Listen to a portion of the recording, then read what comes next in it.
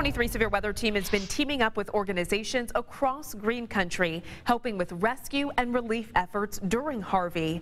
Fox 23's Jenny Young shows us where you can donate items this weekend. We're here inside the distribution center at Guts Church near 91st in the BA. I want to show you everything that they're going to send out to Hurricane Harvey victims. All of these boxes are full of food. They have tons of clothes. Everything that is inside this massive warehouse is going to go to those victims of Hurricane Harvey. They want you to bring donations, including canned food, including toiletries, including diapers, especially water. You can bring all of that stuff down here today starting at 9 until 6, tomorrow Sunday from 9 until 6. Covering news that matters, Jenny Young, Fox 23 News.